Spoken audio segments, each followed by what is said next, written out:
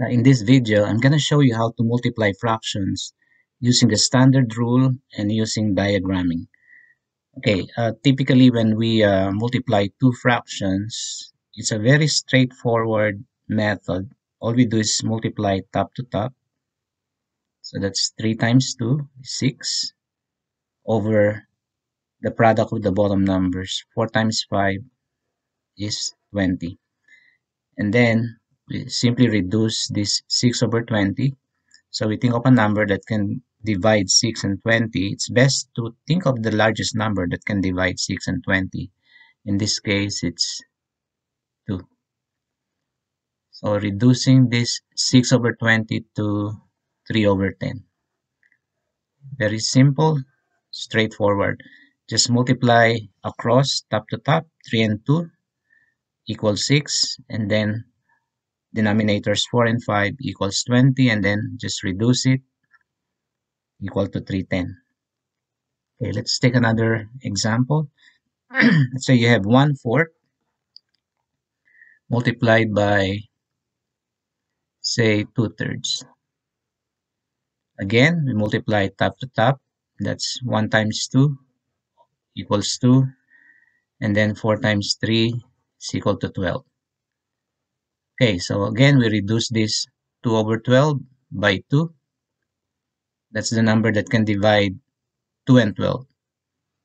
That's the greatest common factor between 2 and 12. So we got the 1 over 6. Okay, 1/4 times 2/3. How do we multiply two fractions using diagrams? So 1/4 and 2/3. Okay, so let's use that same number. 1/4 times 2/3. So what we'll do is we can draw a square, and then okay, we're gonna represent this 1/4 by dividing this square into 4 sections. Let's do it vertically. Okay.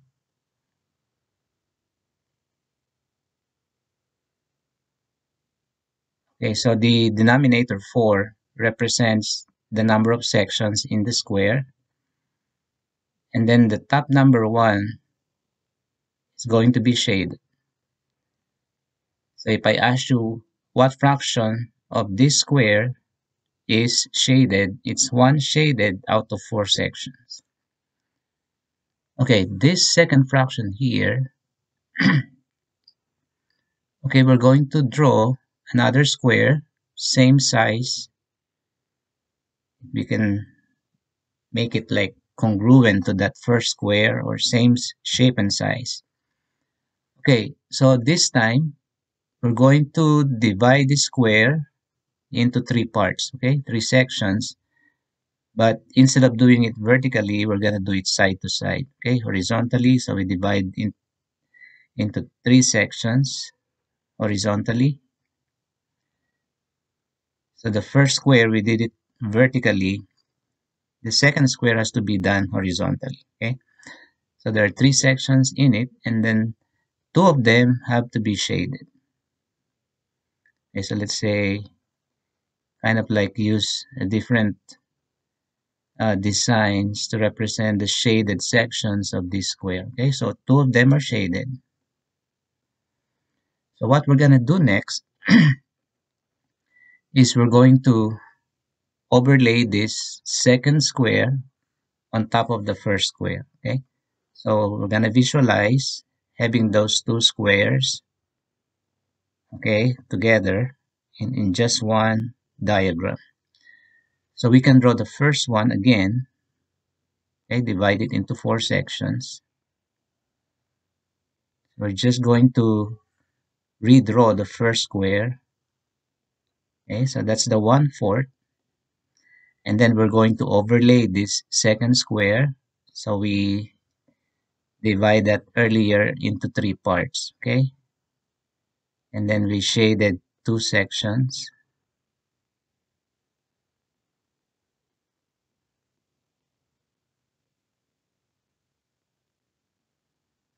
All right, now If we do this multiplication of 1/4 and 2/3 using the standard rule, which is top to top, 2 over 4 times 3 is 12. Okay, where is this 2 over 12 in this picture over here?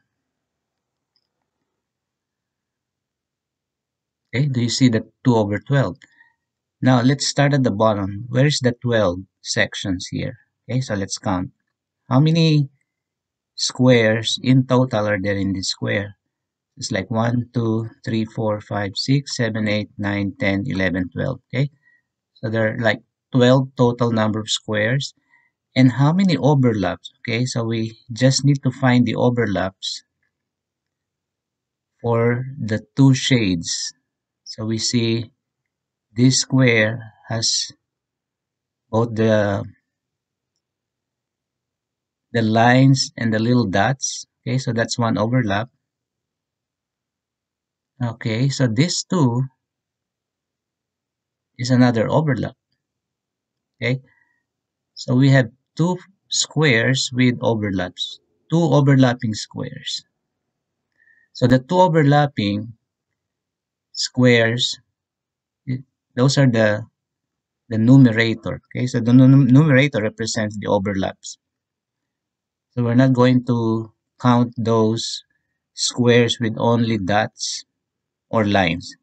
Okay, so the numerator has to be the two overlapping regions.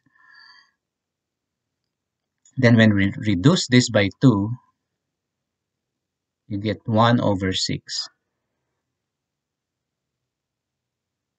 All right, so that's how we represent the standard rule of multiplication of fractions using this diagram. The diagramming method helps us to visualize what's happening when we multiply these two fractions. Okay, let's take one more example.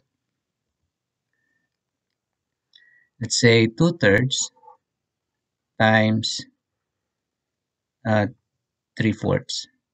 Again, this is top to top, 6 over 12, okay, which reduced to 1 over 2, 1/2. Okay, so that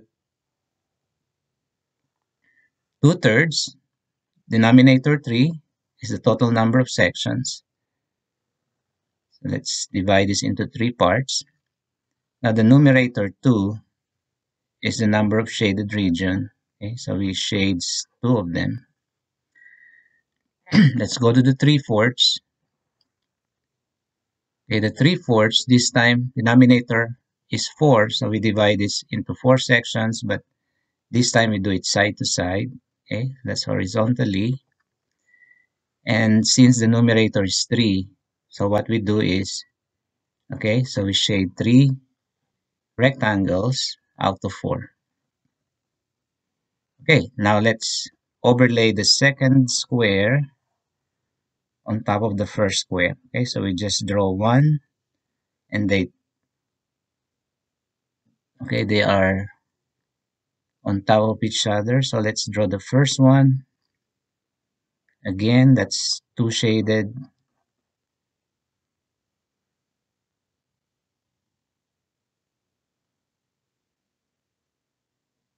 Okay, two shaded out of 3. Now the second square, okay, I'm overlaying the second square now. So we divide this into 4 sections.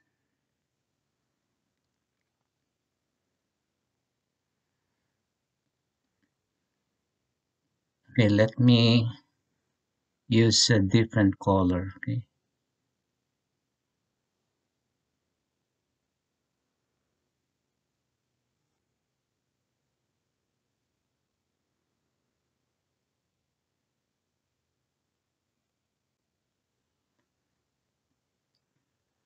So the second square is 3/4. So we got the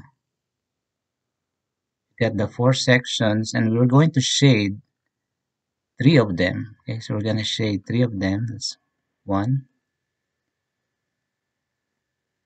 2, okay, 3. Now let's count the overlap. This is the overlap over here. That's 1, 2, 3, 4, 5, 6. Okay. Out of 1, 2, 3, 4, 5, 6, 7, 8, 9, 10, 11, 12. So that's the 6 out of 12. Again, that's reduced to 1/2. Okay. I hope that helped. And thanks so much for watching. Until next time.